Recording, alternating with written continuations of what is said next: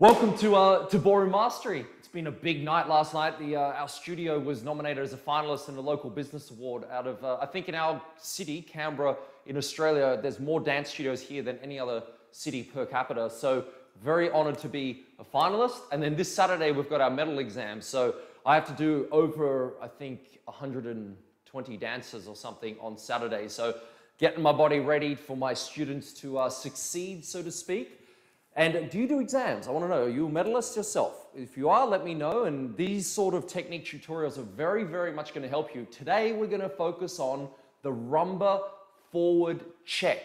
This is a really valuable movement and a very valuable tuition lesson for you because you have to do it if you're a man or a lady. Typically, the man does this step on the Alemana, the open hip twist or the hip twist position, and any time a basic movement occurs. So it's a very fundamental and important step to get right.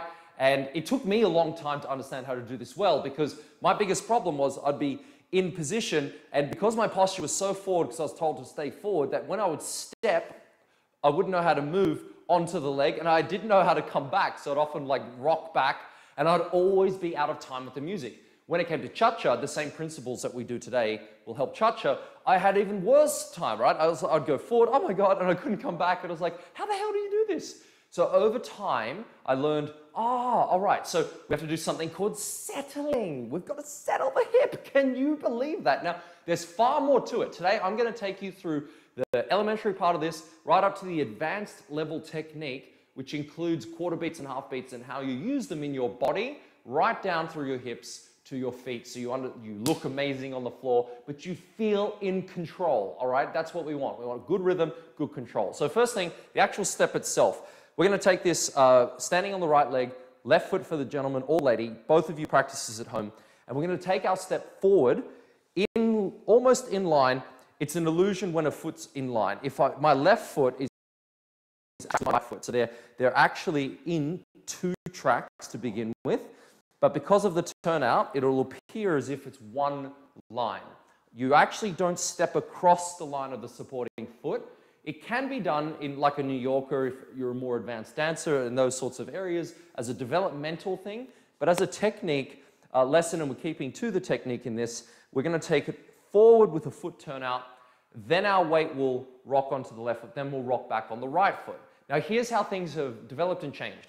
I'm going to go through this in detail, and you might need to watch this tutorial a few times because we're going to talk about the right shoulder weight, the rotation of the hip, and the rib cage motion to combine with the weight change and where our timing is affected. Okay, so let's commence the movement. I'm going to start on my right leg. First thing to do, preceding step, assume it's a forward walk for the moment. All right, so what will happen is you will settle the right shoulder weight, which will then commence the right hip to rotate rightwards. As that happens, your weight is now commencing to move forward. When those two actions combine, so right hip, right shoulder, right hip, your left rib cage will move forward. Then your foot, I should say your left foot in this instance, will commence to move forward. Now, first on the inside edge of the toe, then the ball of the foot. Now, as that happens, so we've settled the shoulder weight to the right hip, we commence our movement. As the left foot moves forward, what we then do is we make sure that the foot has a turnout. How much of a turnout? 1/8 of a turn. So if you imagine 0, 1/8, or one piece of pizza, as I always like to say, that's your turnout. That position is achieved before you finish the step. It's too late if you've already put your weight onto it, which is what most people do.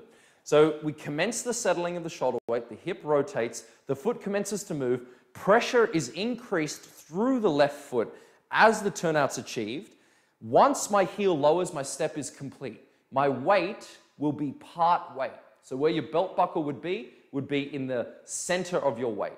Now, to keep moving forward, my left hip will rotate to the left as my weight almost goes over my left foot. To commence the movement going backwards, well, I should say, before we commence the movement going backwards, this is important, my back knee has what I refer to as checked. So the right knee will now be in contact with the back of the left knee.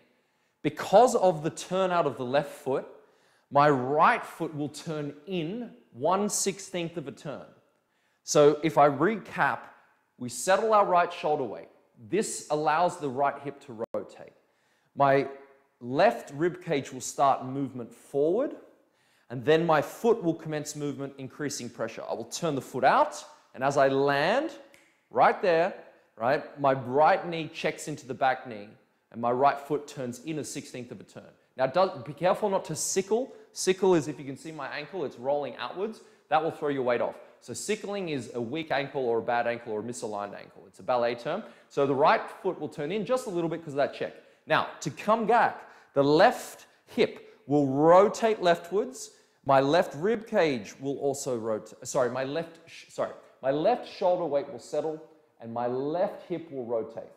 My right side will then commence moving backwards as I transfer the weight. I will continue moving the right hip rightwards and then complete the check.